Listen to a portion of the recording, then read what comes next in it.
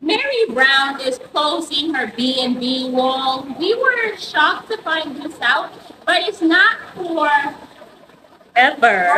She Just for renovation. Yeah, for renovation. She said this house is 105 years old, which Wow. is understandable that she needs to do renovations. We don't know what it's like on the inside, like in terms I mean, of we like have the seen piping. it. You know, there's a lot of creaking, especially going up those steps. Right. So she just has to, yeah, do renovations so that you guys are yelling because it's raining, wonderful rain. I just love the rain. It cleanses the air. It smells so good. But anyhow, just, have to talk loud.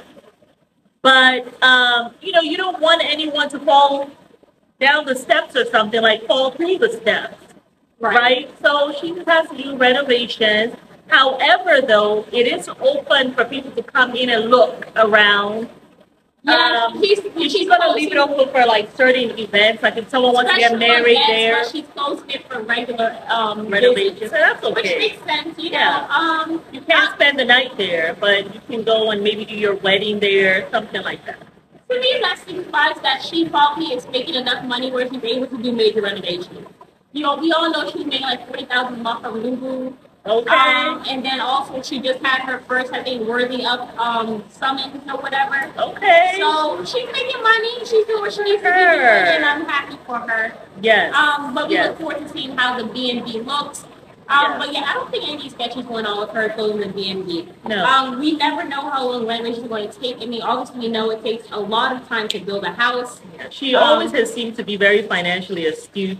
Very. So I am sure she's going to be just fine. Her and Christine are the same in that way. Yeah.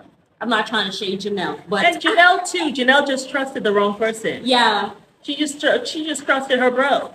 She thought we'll be bros, but you know how it can be when your bro marries somebody who is one of them kind of people, and when you have someone like a Robin who can be very so. She can get in between. She's the kind of girl that can get in between her bros. And that's what happened to Janelle and Kobe. Robbie came in between them. You know how it is. You bros will know how it is. So that's what happened, Janelle. A girl came in between you and your bro. And he absconded from the commitment you all had made.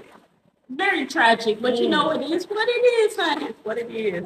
Yeah, y'all, but let us know what you guys think down below, and we will see you all on the next video of And Sister we Watch. just want to thank you all. We have been getting a lot of subscribers, and we just want to thank you all. And, keep on subscribing, keep on sharing, keep on liking and commenting. Yes. We see it all, and you all have a great day. Bye.